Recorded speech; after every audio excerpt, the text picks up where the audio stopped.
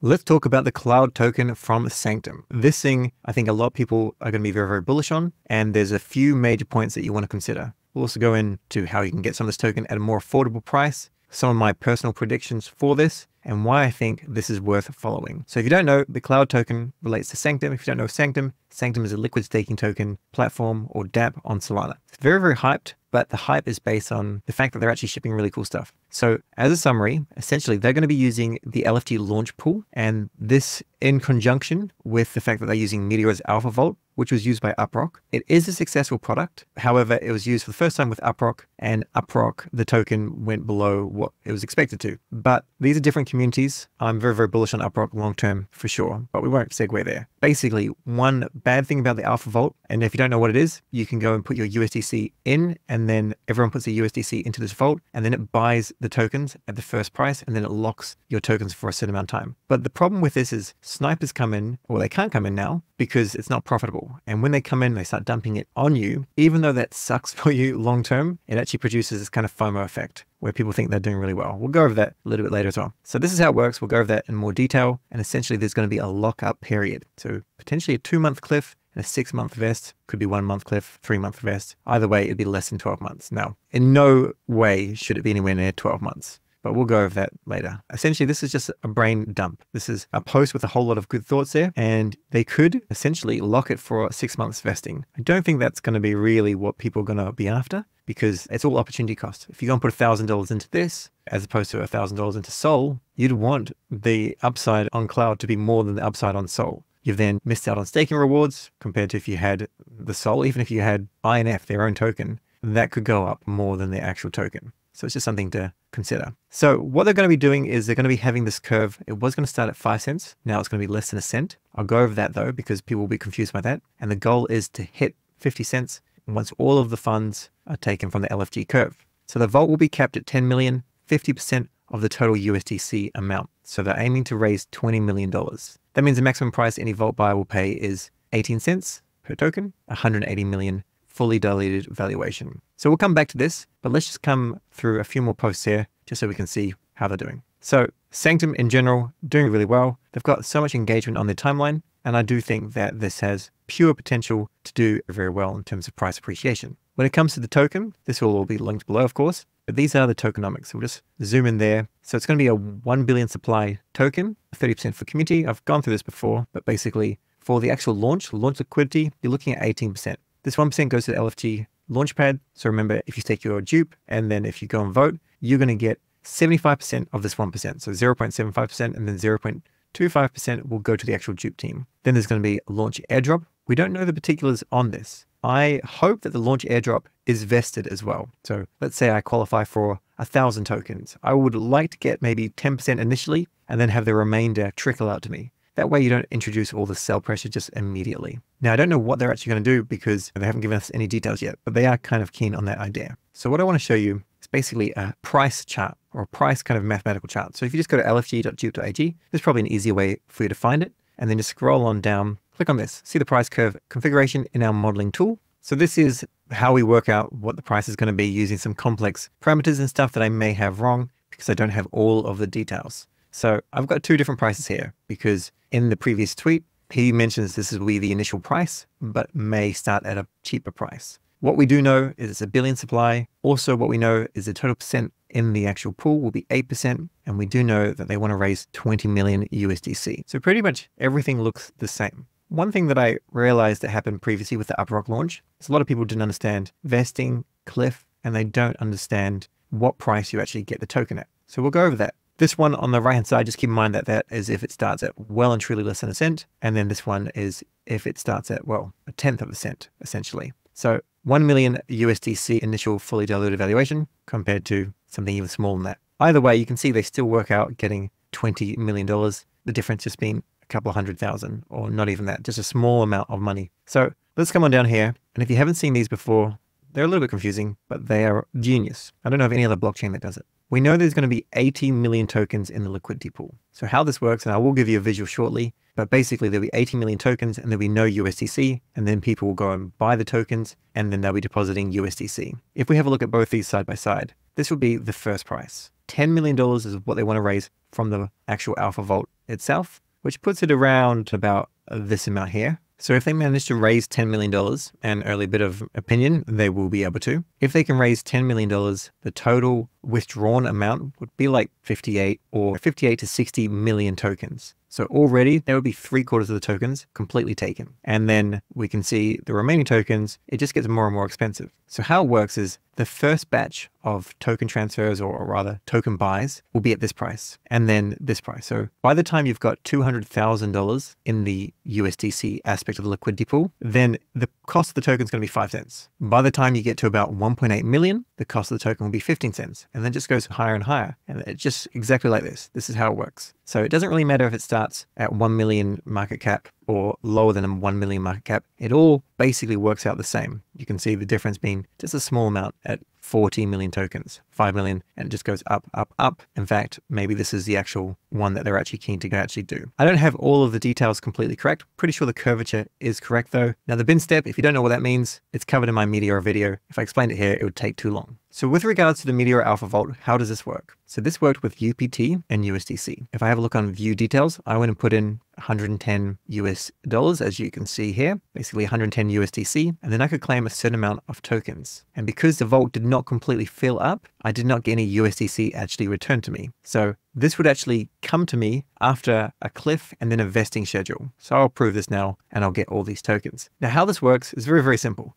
You go and put your USDC into the smart contract, and then let's say there's $9 million of USDC. We know that $10 million of the USDC will be allocated for the vault. So you will get all of your tokens filled, and the maximum price you'll be paying, it'll be 18 cents. Around that. Now, if there's more demand, let's say there's 20 million, then how it works is you're going to put in $1,000, you're going to get $500 worth of tokens, and then you're going to get 500 USDC that you can claim back. You can claim back your USDC anytime after the vault actually goes live. That's fine. And then, as I mentioned, there's a cliff and there's also a vesting schedule. So we're not going to be able to see it here because it's already been in the past. But how it works with a cliff, it essentially means that for a particular period of time, you're not getting anything. So it could be 1 week. For 1 week, you'll get 0 tokens. And then you'll have a certain amount of time that they vest. As an example, let's say it's a 1 month cliff. For 4 weeks, you get nothing, 0. And then depends how it's done, but as far as I'm aware, normally what's going to happen is if it's a 3-month vest, you would then get a portion of the tokens the next day, and then a little bit every day from then on. Another way that you can do it is essentially at the end of the first month, you then start to accumulate some of the tokens. They start to come to you and you can withdraw them just daily or weekly or monthly or whatever. And then over the next 3 months, they'll all unlock and you'll get them. Now, the advantage to this is pretty easy to see because essentially you can buy a token at a cheaper price and you're not going to go and pay a higher price while some sniper comes in. And how it works with the snipers is essentially they load up, let's say $100,000 to $1 million, something quite substantial depending on the hype of the project. They then have scripts and bots and really epic coding, to be perfectly honest. They go and spam the contract. And this spam of the contract could mean that they're putting through, I'm not sure exactly, maybe 100,000 transactions per second or something. Now, a lot of them will not land, meaning, of course, it's actually not going to buy the token at the cheap price. However, some of them will. And because you're just going there with your Soulflare wallet or your Phantom wallet, you've jumped into this, you've gone to the website, you're just clicking approve, you're one person with one click versus a robot with 100,000 transactions trying to push them through. So no doubt you're going to lose. Now, how it works with this alpha bot is set up in such a way, I don't know how they do it, I guess some basic smart contract programming. This buys the first transaction on the actual curve. So if it has $10 million, and I'm pretty sure it will do, then it's very, very simple. But $10 million will put it around 58 million. So it's going to buy 58 million tokens straight off the bat, which means, yes, you are getting some tokens at a very small amount. However, the majority of the tokens are going to be bought at this price and then this price and then this price. And when you average it all out, as covered in this tweet, it should be around 18 cents. So the maximum price any vault buyer will pay is 18 cents. That puts the entire dApp at $180 million fully diluted valuation. And we'll cover some similar valuations on other dApps regarding governance tokens and stuff like that towards the end. Now, remember, with this LFT launch, there will be some sort of airdrop going to people that actually use the dApp. There'll also be an airdrop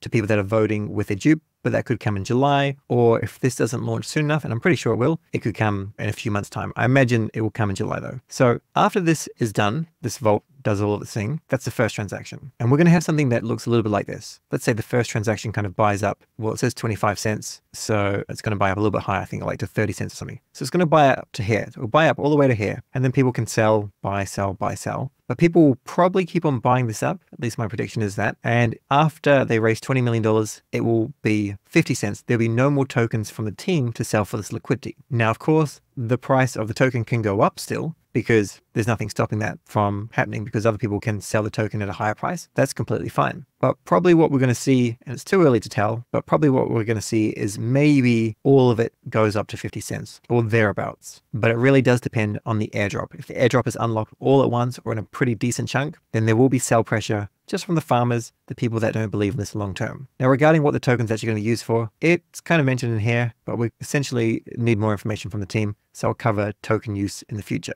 If the token went to 50 cents, I would imagine there'd be a decent amount of sell pressure. But if it went to like $1 or something, $1 is a very nice round number. And I would think there'd be a huge amount of sell pressure. Now, if they can already prove that they're generating revenue that's decent, even if it's not shared yet with the people that actually hold the cloud token, then I think, that has a far more potential and it could do better and better. Either way, it does have use within the ecosystem. It's essentially a governance token. Now, a couple of other important things to note. There'll be no centralized exchange listing fees. It's normally quite common to spend a decent amount, maybe get your token listed with Binance, Bybit, Coinbase, OKX, etc. VCs, protocols, and sexes are all watching very closely, and essentially they're trying to set the scene for future launches to make them more fair. I definitely think this is a cycle when DEXs really eat into centralized exchanges in terms of their profitability, but they're not going to switch them. Not this cycle. It'll be the next cycle, in my opinion. Now, if you want to find out some more information, there'll be a technical deep dive, 14th of June, 2 p.m. UTC. But in the meantime, let's work out what this token is actually selling for. Now, no one knows, as far as I'm aware, what they're actually going to get in terms of an allocation because there's been nothing alluded to. So some people may have a pretty decent score in Sanctum itself. I've got a video on that. The season 1's actually ended, but season 2 will start in the future. However, if you've got some sort of score, you're probably expecting to get an airdrop. So Whales Market, you can see the price now to buy it's around 47 cents. And that's what people are saying like, hey, I would like you to buy this at this price. Whereas people are actually saying, I would be happy to buy it at this price. And of course, there's always going to be a difference between the two. But essentially, as they get closer and closer, that means there's a bit more hype around everything. Total volume on this, nothing crazy, $45,000. But you can see that other than the fact that there's been some people that have been buying at 50 cents, let's just refresh this because it says that recent trade was 9 hours ago, and that may be the case, but I would have expected more kind of volume than that. Either way, anyone that was kind of buying around 33 cents, I think this will be in the money. Not financial advice, just what I think will happen. Now, I'm not a big fan of pre-market perps, but if they appeal to you, then you're welcome to use them. At present, this is trading for 38 cents on Drift, and it did hit exclude this, but essentially it hit 50 cents the last time I was kind of aware, or I saw some tweet showing it hit 50 cents, which I do think is a little bit risky for right now to be jumping in, because if they do a launch and, we're still in the crowd market, maybe the perps is probably not going to be the best move. And to be fair, the volume on this particular market is very low. So people do share the same kind of opinion. Now let's compare a couple of other governance tokens that are in the same section. Marinade is basically the OG. It is the OG liquid staking token product on Solana. And this is their governance token, fully diluted, 130 million, market cap 35. However, if we zoom out to max, it was significantly higher, kind of the early days, $1.50. So, 50 next that, and you can see that it was pretty decent. B-Sol and Blaze, they're connected, market cap, well, the fully diluted valuation, 7 million. Once again, this went through a little bit of a crazy spiel, and now it's kind of come on down. This is far smaller in terms of liquid staking tokens. It uses the same smart contracts, essentially as JitoSol and the main ones, but it's not as big. Then we have JTO, which is from JitoSol. JitoSol is, just to be clear, it is my favorite liquid staking token. And also, although I love Sanctum, and we're talking about Sanctum right now, there is a lot of liquidity in this market,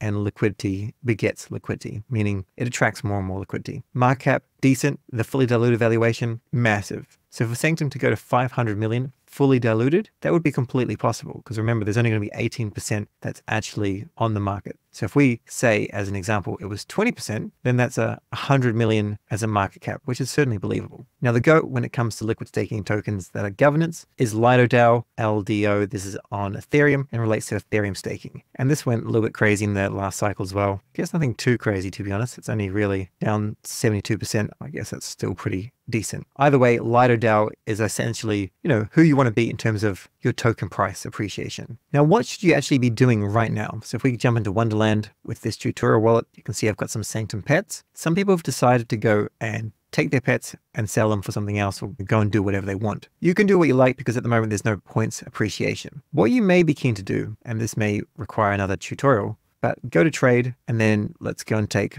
as an example, some JupeSol. And we'll go and receive some VSOL, max and buy some VSOL. Just double check the prices are pretty much the same because we don't want to lose anything here. Prove in our wallet, we're going to get some VSOL. So it's still a liquid staking token that's connected with Sanctum. While that transaction is going through, I'll show you their Twitter. This is it here, the vault on Solana. This is a stake pool. So it's still staking your Solana, which is good. Then we'll go to their website, the vault.finance, stake now, connect the wallet, Solflare, connect. Now what you can do if you just have some normal Sol is you can go and stake it into VSOL, or you can come up here and then click on direct stake. And then you can go and delegate to your validator. Or in my case, the validator I'm after, validator.com. So we'll go and find validator.com down here, direct stake, and we can direct stake any VSOL that we have. So we're going to approve this, and this will come here. Then as a next step, come back up here and then go points and rewards, and then go into the Vault Sol and then click max and go and add this VSOL into the vault. That means we're now getting VPTS points. Don't know what they're for, but maybe some airdrop from the vault.finance in the future. And it's just one thing that you can do right now if you want to try and continue with this kind of game of getting more points. Now, what's the next step for Sanctum? Well, I think James Hanley, I feel like this guy should be part of the community or work for Sanctum, because what Sanctum's trying to do, they're very connected with the Jupiter team. I think a couple of the team members are Singaporean. Jupiter team is predominantly Singaporean. And so there's a bit of a crossover there. And I think they're trying to create the Jupe effect because the Jupe effect does well. So what I really would like to see is maybe James could help. Maybe he could lead the community or something like that, because he's putting up these really epic explainer whiteboards that just give us a good amount of information. And on top of that, he's also given suggestions for the tokenomics, because FP Lee requested just a community in general for information and opinions and FUD and pros and cons on tokenomics. And he then goes and breaks them all down. So what I think would be good is if James was working with Sanctum, maybe they can work together in some capacity. And then if all this stuff could be put out in such a way that people just understand exactly what's going on with Sanctum, with every aspect as they work it all out. Because at the end of the day, this will be the second biggest governance token, in my opinion, with JTO and JitoSol just being the biggest. Potentially in the future, this could even flip JTO. It's a competitive landscape out there. Maybe that could happen. Anyway, right now we don't have a launch date. We don't have a few things as well,